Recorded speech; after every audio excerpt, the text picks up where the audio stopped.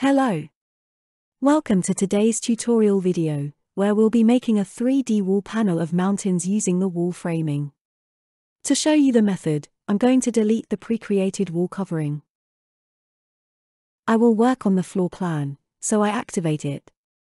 In the building menu, Wall Property, I set the properties of the wall framing.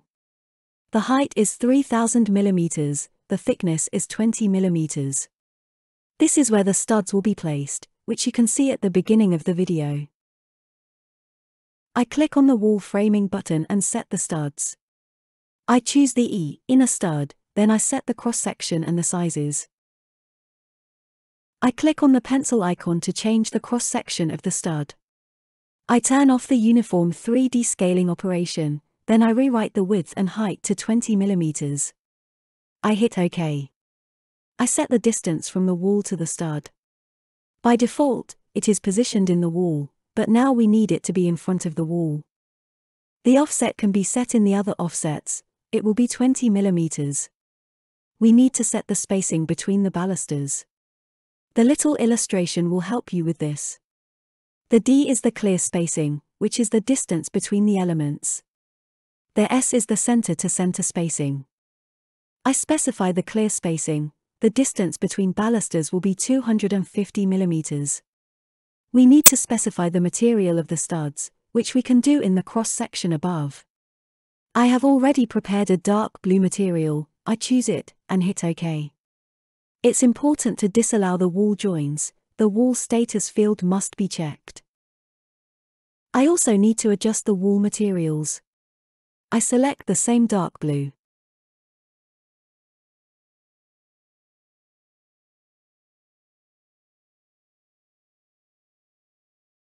I accept it with the OK.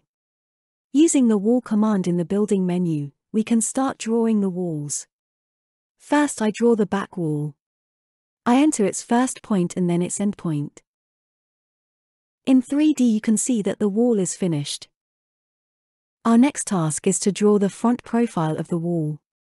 To do this, I have drawn the shape of the mountains. I did this using the drafting menu, spline command. To edit the wall's front profile, right-click on the wall and select Reshape, Add Whole Front Profile. I get a layout of the wall, which I place to the pre-drawn spline. With the closed loop, click on Inner Point of an Area command. I click in this area and the program creates the wall's front profile. Let's take a look at the 3D view. We see that the wall covering is finished. I want to create another lower covering. I will do the same steps. I will create the wall using the building menu Wall tool.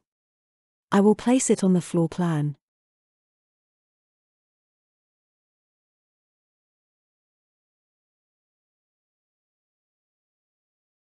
I edit the front profile of the wall. I right-click on it and select Reshape, Add Whole Front Profile. I place it on the pre-drawn spline, then select Closed Loop, click on Inner Point of an Area command. I click in the area. The lower wall covering is complete. Let's see it in 3D. If you want, you can increase the height with the blue arrow or change the relative height in the properties on the right. When it's ready, place some LED light strips behind the wall panels. I go back to the floor plan and select Interior, Lighting, LED light strip. Here I can also use the pre-drawn spline for the wall coverings. I choose the Select an Item command and click on the first spline. I change the orientation to vertical. On the left, I can set the light intensity, the dimming level, which will be 50%, and the color of the light. Once that's done, I'll accept it with OK, so the first LED light strip is created. It's important if the position of the strip is not correct, then mirror it. I mirror it along the axis, then use the Move From command to insert it behind the wall panel.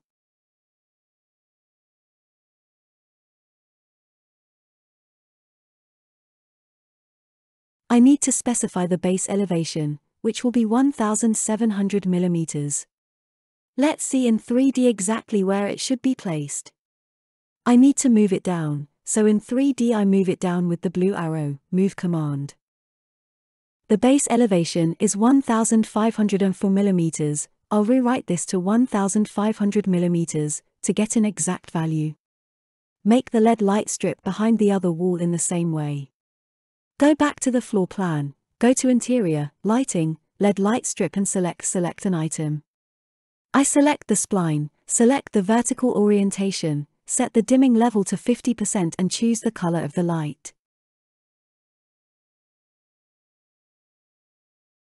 I also mirror this with the rotation marker by specifying the axis of the mirroring.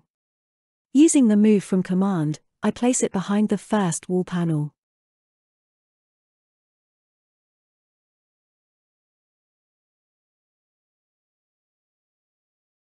I set the base elevation to 950 mm. The second LED light strip is in place, behind the wall covering. This brings us to the end of today's video. I hope it was useful for you.